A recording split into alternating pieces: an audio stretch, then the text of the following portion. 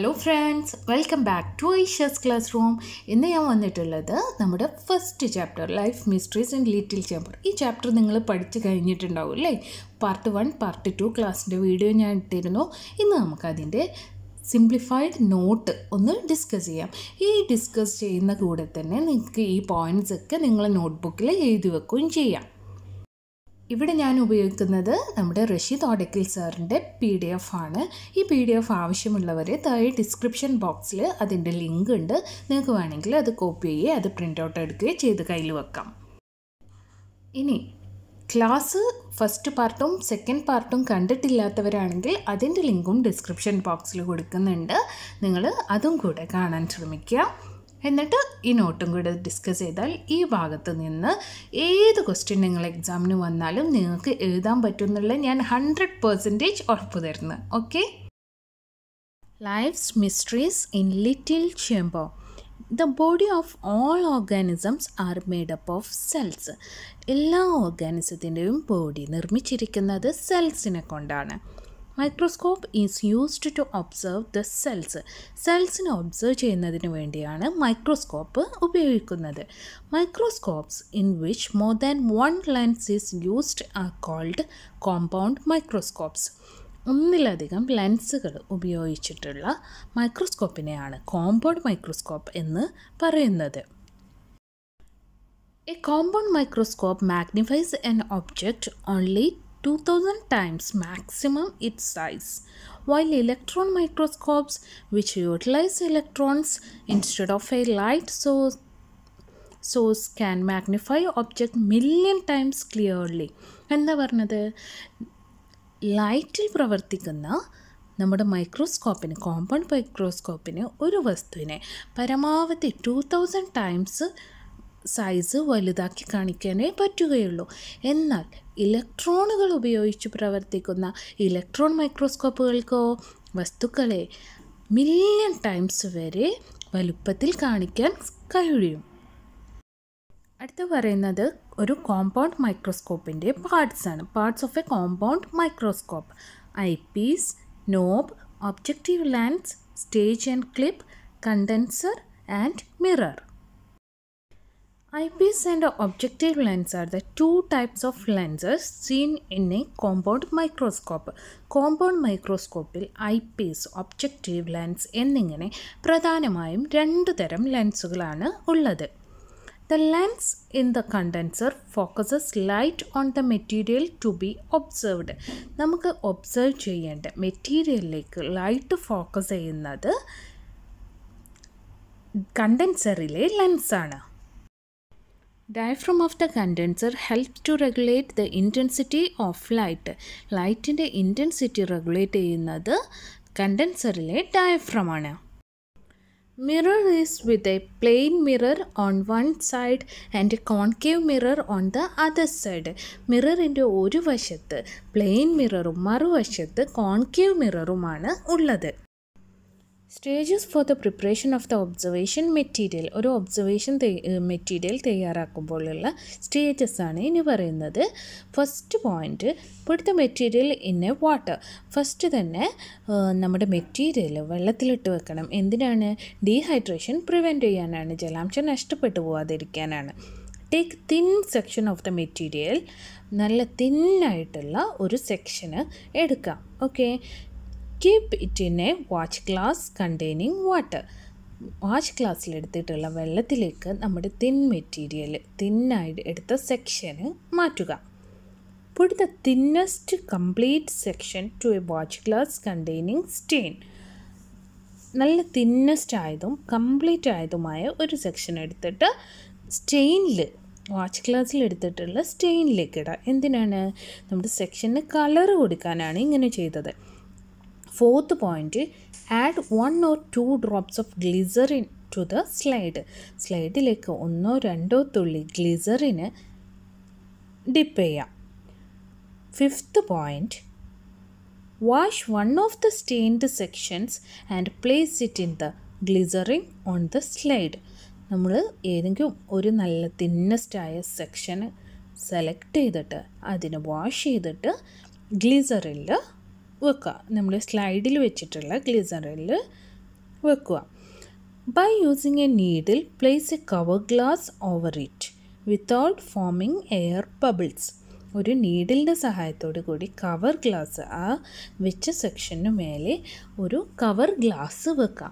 എങ്ങനെ? തീരെ air bubble വരാതെ നീഡിലിൻ്റെ ഹെൽപ്പോട് കൂടി ചെയ്യണം. By using A tissue paper, wipe out the excess glycerin.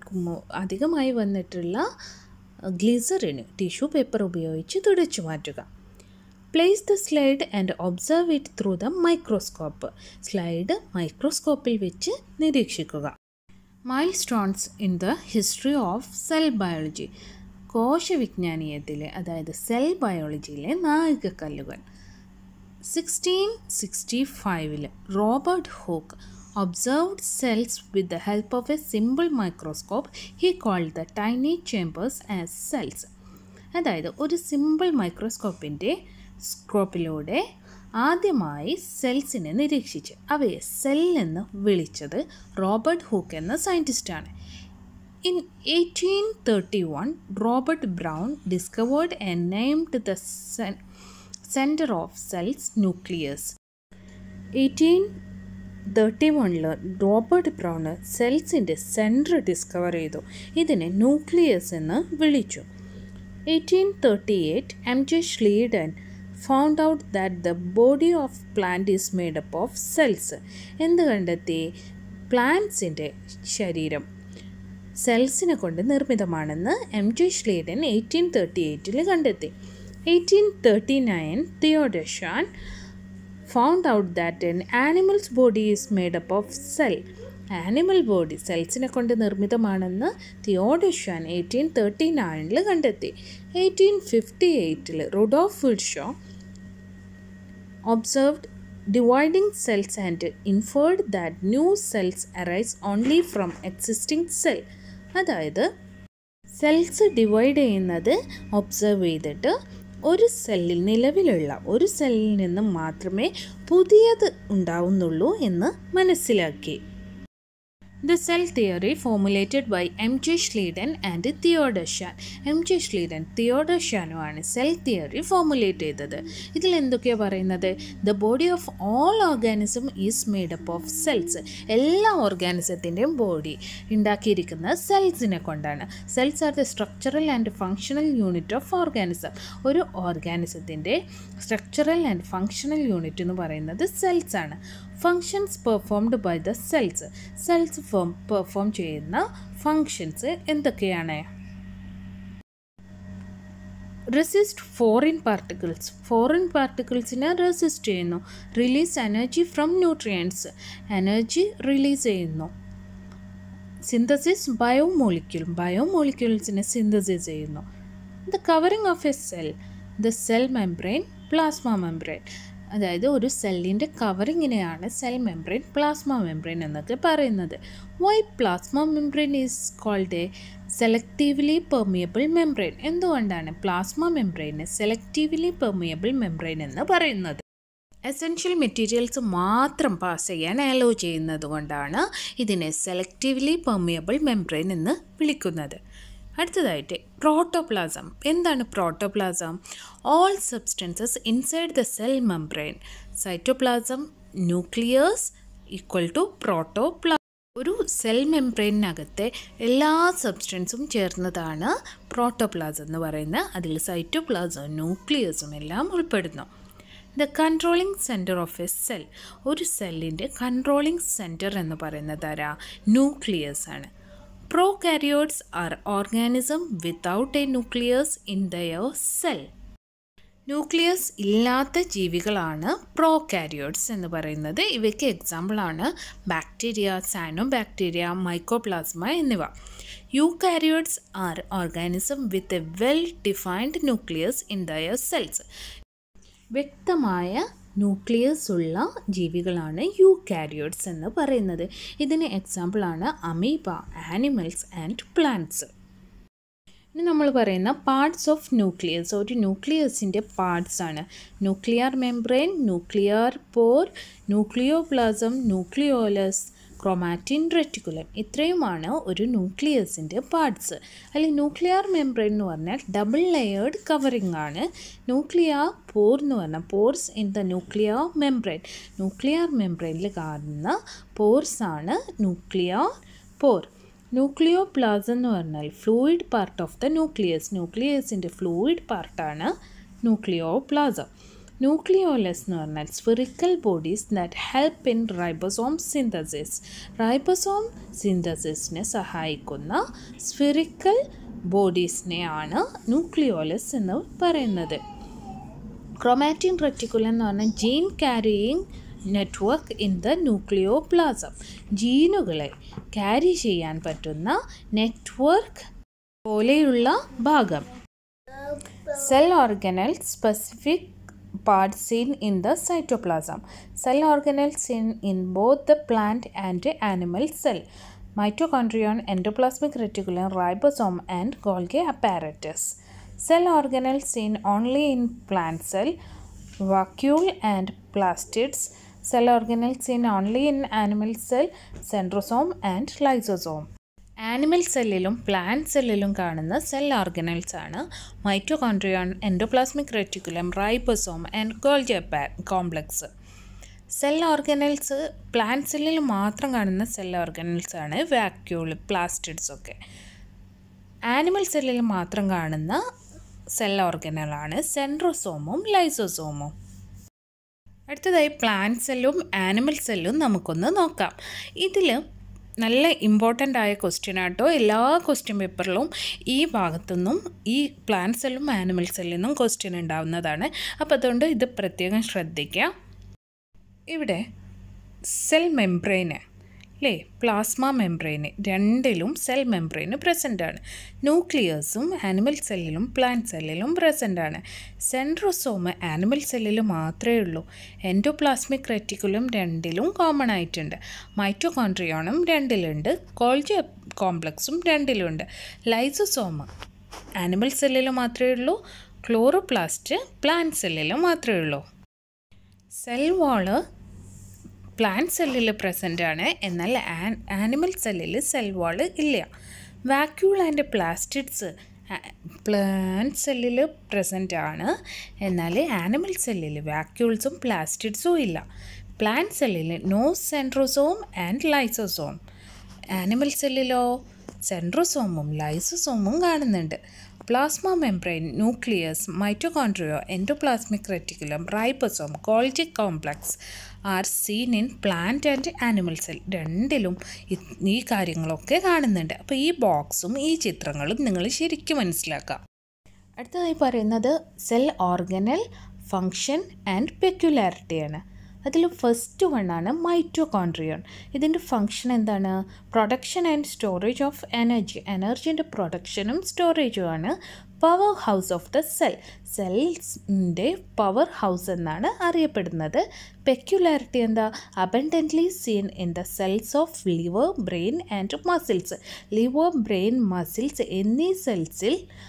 എന്നിവയുടെ സെൽസിൽ കൂടുതലായിട്ട് കാണുന്നു. എന്ത്? Mitochondrion. Endoplasmic reticulum. Conduction of material, അതായത് പദാർത്ഥങ്ങളുടെ സംവഹനം. The passage in the cell. സെല്ലിലെ പാസേജ് എന്നാണ് അറിയപ്പെടുന്നത്. സഞ്ചാരപാത. സെൽസിൻ്റെ സഞ്ചാരപാതയാണ്. Provide firmness and shape to the cell. സെല്ലിന് നല്ല ദൃഢതയും അതുപോലെ ഷേപ്പൊക്കെ കൊടുക്കുന്നത് എൻഡോപ്ലാസ്മിക് റെറ്റിക്കുലമാണ്. അതുകൊണ്ട് തന്നെ ഇത് സൈറ്റോസ്കെൽട്ടൻ, സെൽസിൻ്റെ സ്കെൽട്ടൻ ആണെന്നും പറയും. റൈബോസോം പ്രോട്ടീൻ സിന്തസിസ്, പ്രോട്ടീൻ നിർമ്മിക്കുന്നു. പെക്യുലാരിറ്റി എന്താണ്? Scene attach to the endoplasmic reticulum or free in the cytoplasm. സൈറ്റോപ്ലാസത്തിൽ free ആയിട്ടോ അല്ലെങ്കിൽ എൻഡോപ്ലാസ്മിക് റെറ്റിക്കുലത്തിൽ അറ്റാച്ച് ചെയ്തിട്ടോ ആണ് ഇതിനെ കാണുന്നത്. Golgi complex collects cell secretions like enzymes, hormone, mucus, etc. in small vesicle. എന്താ പറഞ്ഞത്? മ്യൂക്കസ്, ഹോർമോൺസ്, എൻസൈം എന്നീ സെൽ സെക്രീഷൻസിനെ കളക്ട് ചെയ്തിട്ട് ഒരു സ്മോൾ വെസിക്കിളിൽ ആക്കുന്നു. Scene in plenty in ഗ്ലാനുലാർ cell. ഗ്ലാനുലാർ സെല്ലിൽ ഒരുപാട് കാണുന്നു.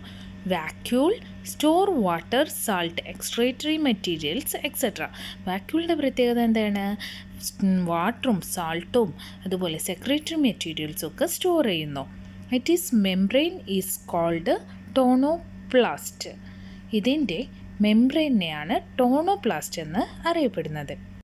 അടുത്തത് പ്ലാസ്റ്റിഡ്സ് ആണ്. പ്ലാസ്റ്റിഡ്സിൽ ക്രോമോപ്ലാസ്റ്റ്, ക്ലോറോപ്ലാസ്റ്റ്, ല്യൂക്കോപ്ലാസ്റ്റ് ഇങ്ങനെ 3 തരമുണ്ട്. അതിൽ ക്രോമോപ്ലാസ്റ്റ് എന്ന് പറയുന്നത് impact colours to flowers and fruits. ഫ്ലവേഴ്സിനും ഫ്രൂട്ട്സിനും ഒക്കെ കളർ നൽകുന്നു.